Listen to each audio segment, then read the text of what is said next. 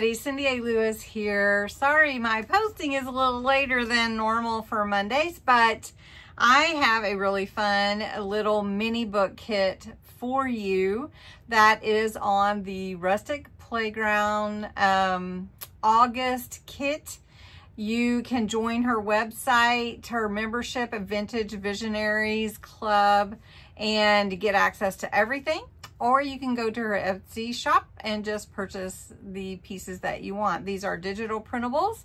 And if you use my code Cindy, you'll get 50% off for the first year. So it's a pretty good deal. Check it out. I've got a Rustic Playground linked below with the affiliate link for myself. And we're gonna make mini books. Now, if you remember, or if you saw back on my site some time ago, we made little mini books, not memory books, but little mini books, and added little charms to different ones and made this little bookcase too. And I love that she adds this little project in most of her kits.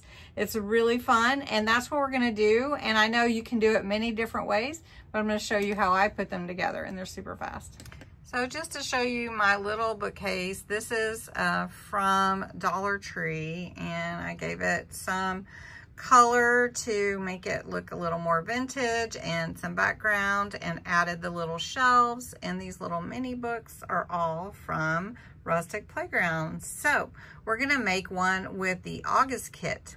These are really simple and easy to make, and you can add them to different pages. You can put them inside cards and pockets, but I really enjoy putting them on my little bookshelf here. And the little pages you can open and see the ones that you like. So this is from the Vintage Sewing Kit. Such a cute one. All right, so we're gonna do the August kit, which is French Toile. Toile. I hope I'm saying that right. French Toile. Anyway, so this is the book cover. So there's 1, 2, 3, 4, 5 sets. So there's this set right here, and then there's a copy. So you could do an inside and an outside, which I like to do because I like to cover the inside. And then this page is your actual pages that go inside your book, and that's all this is. And it shows you how to fold them. I'll show you how I do it, and these go on the inside of your book. All right, so the first thing that you have to do is just decide which cover you want. So I think we'll do either the bee. What should we do? Should we do a flower? Or, let's do let's do, oh gosh, it's hard to choose. They're all so cute. Let's do this bottom one. Let's just do the bottom one. So I'm going to cut both of these out. And then what I like to do is add 2 sets of pages. So maybe we'll just take the bottom 2 to create the inside. So I'm going to go ahead and cut these. Now I'm cutting the book pages out, and I'm cutting right up to the edge. I'm not going to leave a lot of white. But she's got these lined up such as they are easy to cut, and you don't have to worry about, you know, that margin or anything, because it lines up for all of them. So we're just going to cut these out. I'm going to cut these 2 pieces out. I'm not going to leave them together. And then all I have to do is line this up like that. And I'm just going to cut these 2 pages out. And you can do it however you're comfortable with. Everyone has a little bit different technique. So now, because the pink has some pretty green to it, I wanted to see about using some green ink around the edges, but I want to go light. So I don't want it to be too much depth or into the design. So I'm just going real lightly around the edge. You can see the difference like that.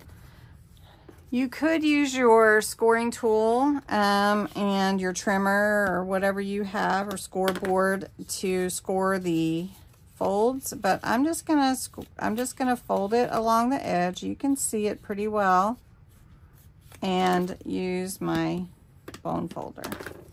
So then you'll have your cover like this, and then you can go over these if you want to.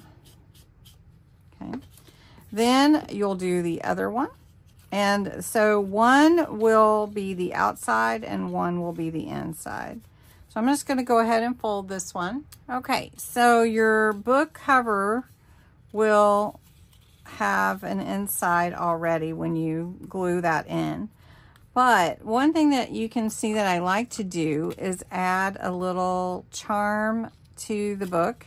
You don't have to, and these I didn't do that way because I did the cover differently. This is the Alice in Wonderland one. But this one, I want to do it and go ahead and put my ribbon on the inside. So I think we'll go with a pink. And I just want my ribbon to fit inside here and then hang over this side. Not too long, because the charm will be too long to hang over. So I want to be careful and just cut this right here. Okay. And so you see you can use all kinds of bits to, you know, use up your scraps. Okay, so we can just glue that in like that. Now, to put on the little charm, I'm using a bulb pen. Is the little one. That one will be perfect. So we're just gonna put it over here. Is that good enough? I think so. I don't know if I'm gonna use that for this one. All right, so then we're just gonna take the bulb pen and put it through the ribbon, and then we'll glue it in. So I like to just put it through the ribbon, kind of like a safety pin, like that, if you can see that very well. And then that's gonna hang down like that. All right, so for the spine, we're just gonna take some glue, and we're gonna put this here, and then we can glue on top of it, and that'll hold it in place really nicely. So we're just gonna start with the middle and set that inside here.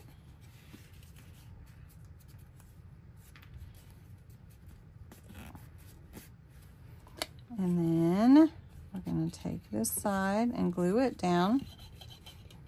Now I don't have a cover on my table, so I'm being very careful about this.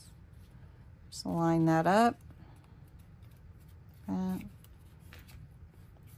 then on this side, do the same thing. And then if you need to trim, or if your pages don't fit exactly, you can trim those up, or you can add ribbon like this. I think I might just add some ribbon there. I think that would look cute. All right, so this is going to hang like that, the little charm. Now to do the inside, what I like to do is, she's got these lines here. It shows you exactly where to fold. So I do a mountain fold on that first one, which is about halfway. And I just press that in with my bone folder. And then on the next one, I just fold that like a valley fold. And then this last one, I fold it where it's even, and it's usually correct. Another mountain fold. And you can see that's creating your pages. So we fold mountain, valley, mountain.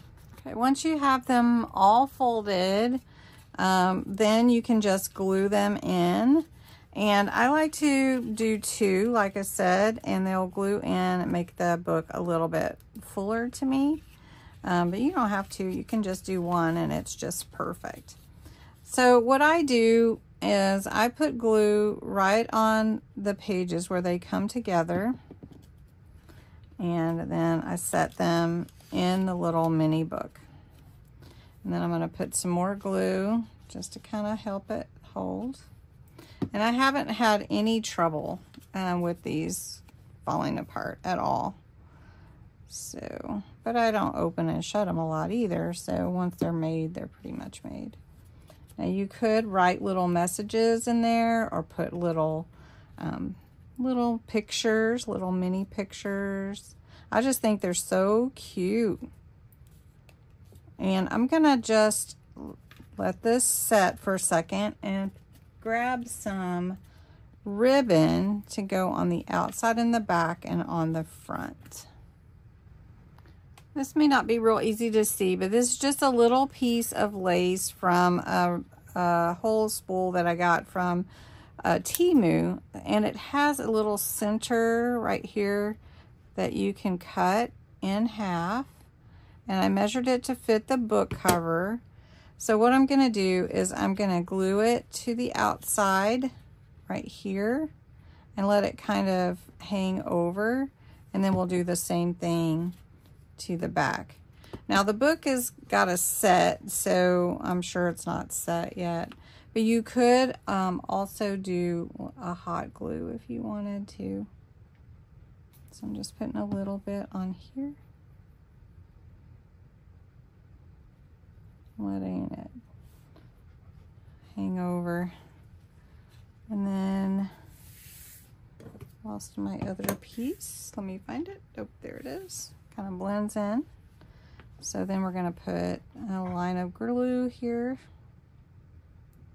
just a line, and then we're going to take this one and lay it here so that the little ruffle edges, scalloped edges are pointing out. And I'm trying to get it about the same over. So then my little book is here and with a charm. And then my pages on the inside. All my little pages. Can't get my fingers in there. There you go. And you can write little notes in there too. Anyway, that is your mini book from the August French Toile set. Hope I'm saying that right. And if you are interested in checking out Rustic Playground's membership, which includes all the stuff in her Etsy shop, the past kits as well, you can definitely click that link below, and it's an affiliate link just to let you know.